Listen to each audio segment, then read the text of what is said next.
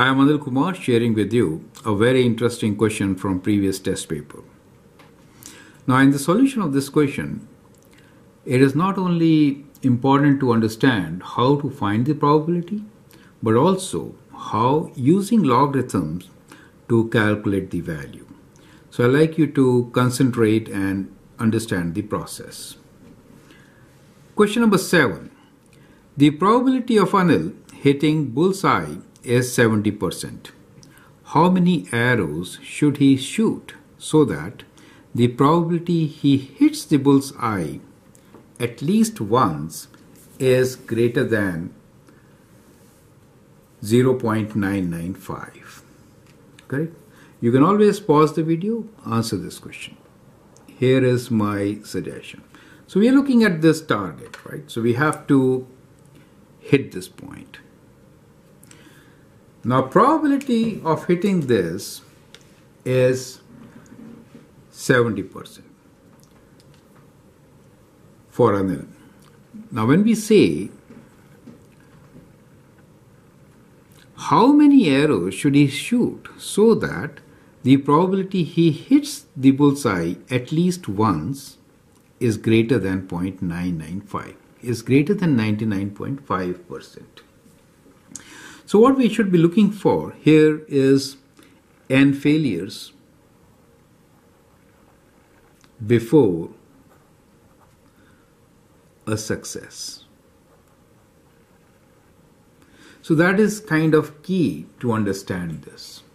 Correct? So the probability of failure, we can say, so let's call this event as probability of failure, in this case will be, since success is 70%, right? So probability of failure will be 0.30, correct?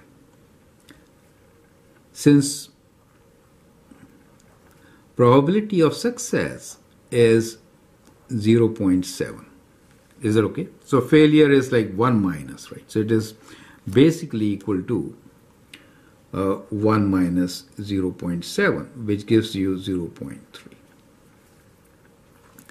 Now when we say how many arrows should he shoot so that the probability he hits the bullseye at least once is greater than 0.995, correct? That is, there could be n failures but one success. So we are looking for here, we are looking for n failures. So probability of n failures will be how much? It will be 0.30 to the power of n. Correct? Now after these n failures, we get a success, and that is what we are interested in, right? So now we get to our event, which is how many arrows should he shoot so that the probability he hits the bullseye is at least once, one success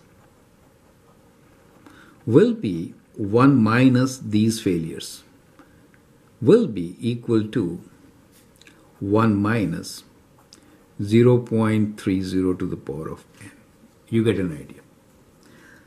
So that is how you get your probability. Now we need to figure out the value of n, and we are given the condition that this particular probability should be greater than 0.995. You get the idea. So that is how we get our equation.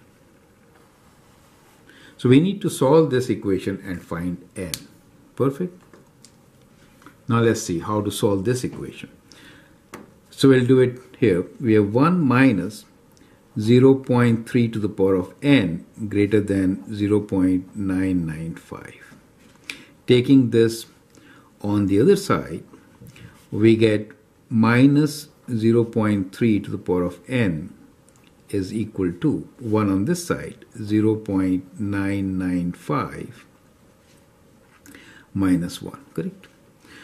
Now both are negative quantities, correct? Which is, we are saying minus 0.3 to the power of n is greater than minus So that gives you 0.005. Now if I multiply by negative, I have to interchange the signs. Do you see that? So we get actually 0.3 to the power of n should be less than 0.005. Correct? Now to solve this equation, we have to take log both sides, right? So we'll take logarithms.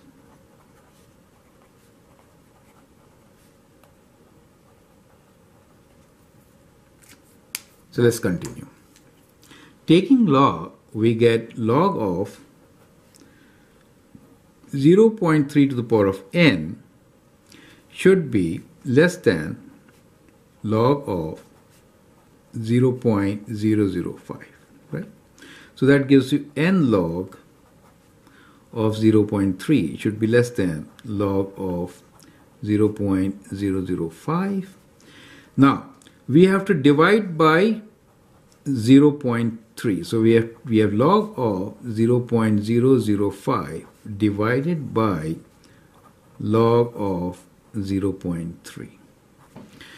Now, you should notice one thing, that we are dividing by a negative quantity. Remember, log of 0.3 is less than 0, right? It is negative. Therefore, you should change the sign. Now, this is most important thing to understand, right? So, here we have to now change the sign. You get the idea. Since log of 0.3 is negative, right? Now let's calculate. So we have log of 0.005. We have to divide this by log of 0.3. So we get 4.4, right? So that means this is 4.4. So we get n is greater than 4.4. So the whole number which is greater than 4.4 is 5. So that implies that n equals to 5. Does make sense to you? So that is how you're going to find your solution. So how many arrows he should hit? He should shoot 5 arrows. To ensure that the probability of hitting the bullseye is 99.5%. Perfect.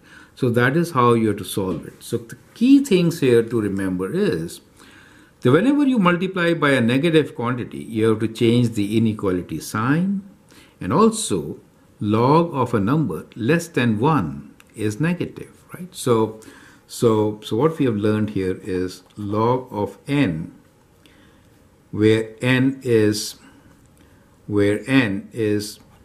let's say greater than 0 but less than 1.